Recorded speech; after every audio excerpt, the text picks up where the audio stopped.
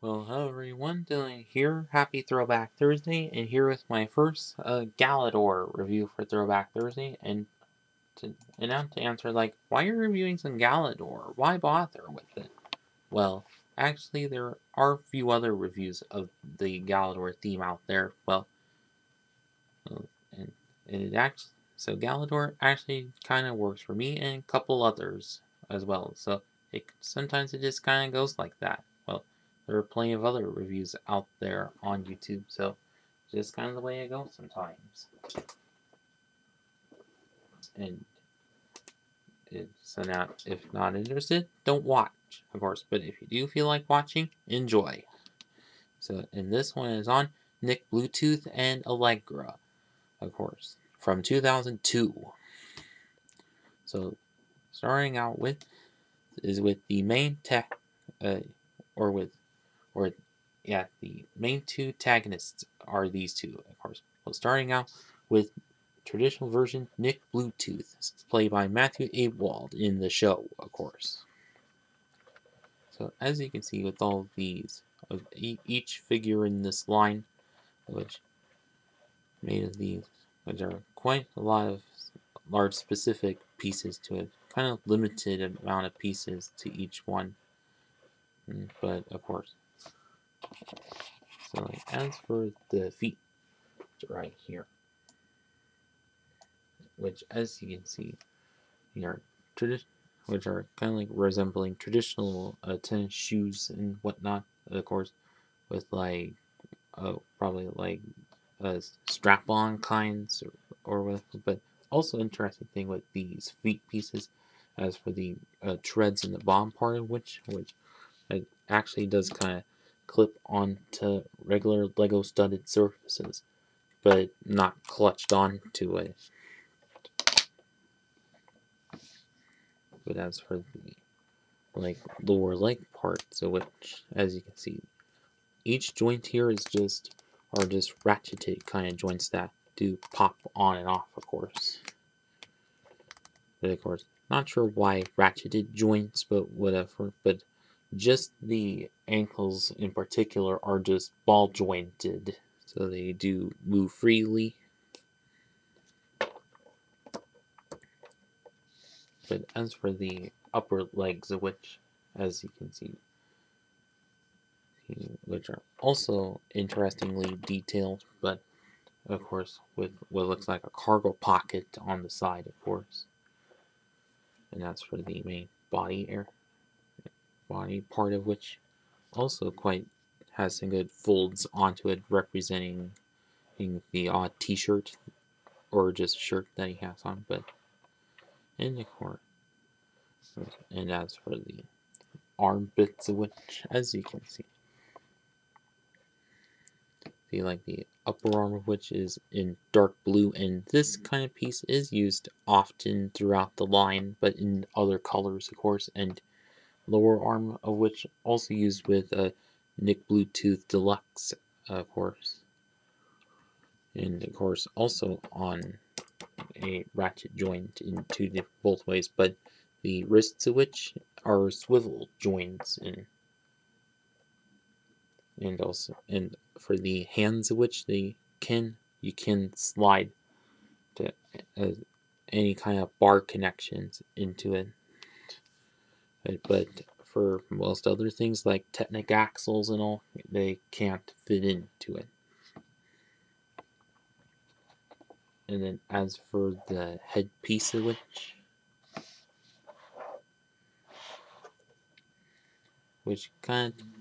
does kind of closely resemble the actor Matthew Awald in the show, of course. See, although quite close to that of but also kind of bit like that of Obi-Wan Kenobi and Luke Skywalker and a few others in the Star Wars construction line that was made around a decade later, of course. But yeah, but also unlike the Harris, which to me does look kind of rubbery, but actually not really, but solid material, of course. And then also like the others on a ratcheted joint for there, so you can do so as well. But also for this armor kind of thing on him, not sure what it is or what it's about or for, but whatever. And as you see, the joints in there. And also include for Nick Bluetooth in particular is for a little accessory is this punching arm kind of feature that you can swap out for that. And of course, and also the main feature of it is that you press this little bit here and it punches right out. Of course, good fun feature for that. Of course, representing that scene in the show where he kind of glitches this. Of course.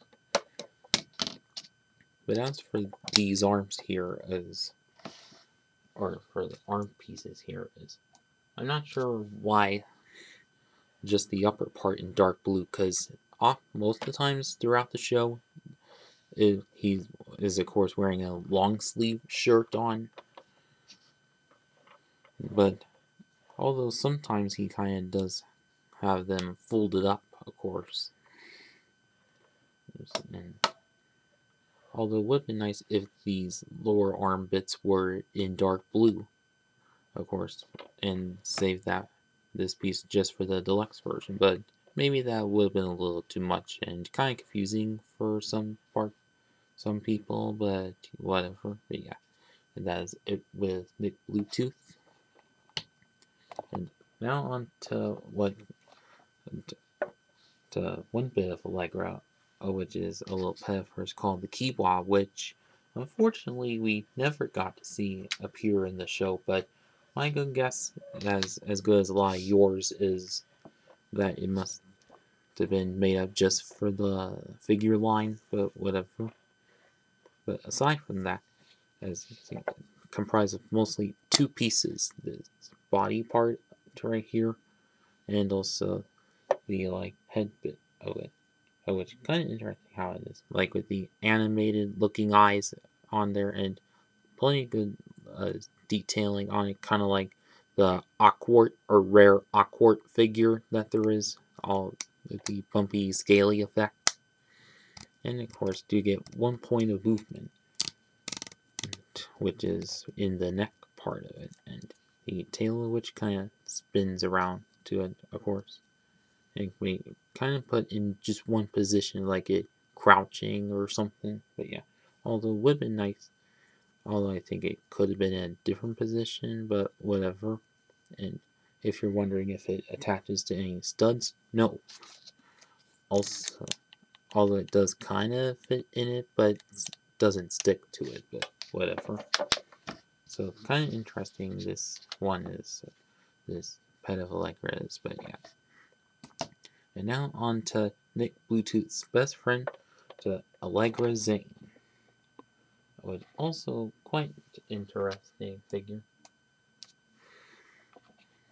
So as for the legs of which, all the pieces the same as Nick Bluetooth's, of course, but instead with the shoe bit, but in all black, and also printing for laces on, of course, and the leg pieces all in dark blue, of course. But as for the torso bit here, which as you see has some bit of belt detailing in kind of like sculpted in there, and also has the red tank top on, of course. It's an interesting thing on the back part of the lower bit, of course, but although not sure why it makes her kind of thin for there, because if you see her in the show, which is a little bit thick, of course, but not sure why, but whatever. And as for the arms of which, as you can see, they're just kind of similar to Nick Bluetooth's ones, but instead of in two separate pieces, they're one solid piece to there, but one is just in fixed positions, where this one's like bent a bit, and this one's in a straight one, of course.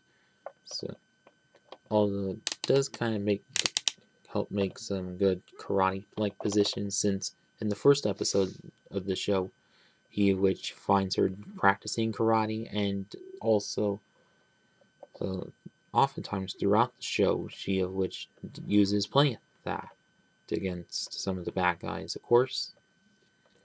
And also on each of the bracelet, on each wrist are these high-tech bracelets, of course, which some kind of good sculpting to them, and also these like elbow pads there, of course. So quite nicely detailed, at least even for the time, of course.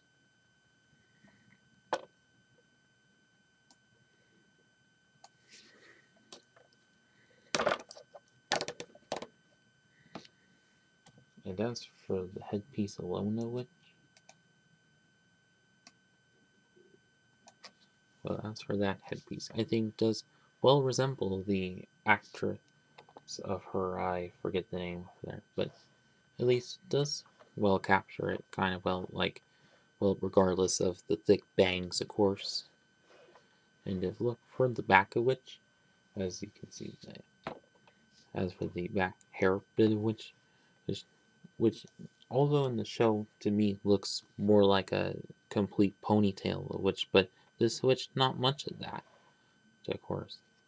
But also interestingly, you can slide it out and has a little connection bit to it, so you can attach some other limb pieces to it. So kind of interesting how that is, but yeah.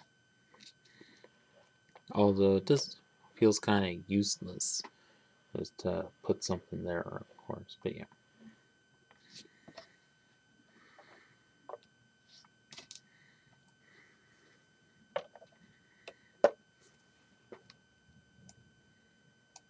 And so now on to my final verdict on these two. So overall, I think as for the Galidor figures and all, well, whoops. I think these are which are quite good for the time, and as is, well, also not sure why include the Kiwa with Allegra, of course, but although I think what could have been better is like one of like insect kind of creatures that they intersect, although that they intersect at one point in the show, but although I think that could have taken up as a whole nother figure, but although she would have been just fine without the Kiwa, whatever.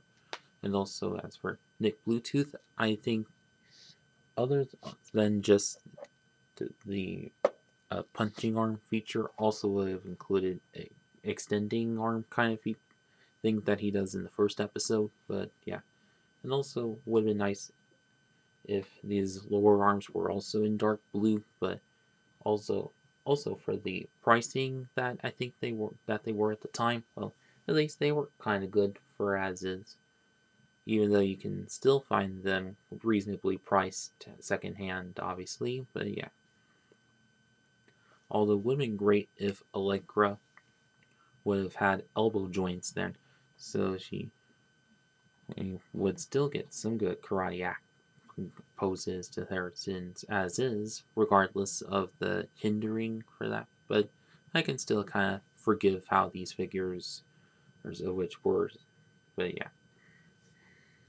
And so now, if you still have these sets from back in the day, well, I hope you had some good memories of them. And for those of you who haven't and still have access to these sets, I'd say go ahead and pick them up if you are interested. But yeah, like on eBay, Bricklink, whatever. And that's it with this video. Please like, comment, share, and subscribe. Thanks for watching.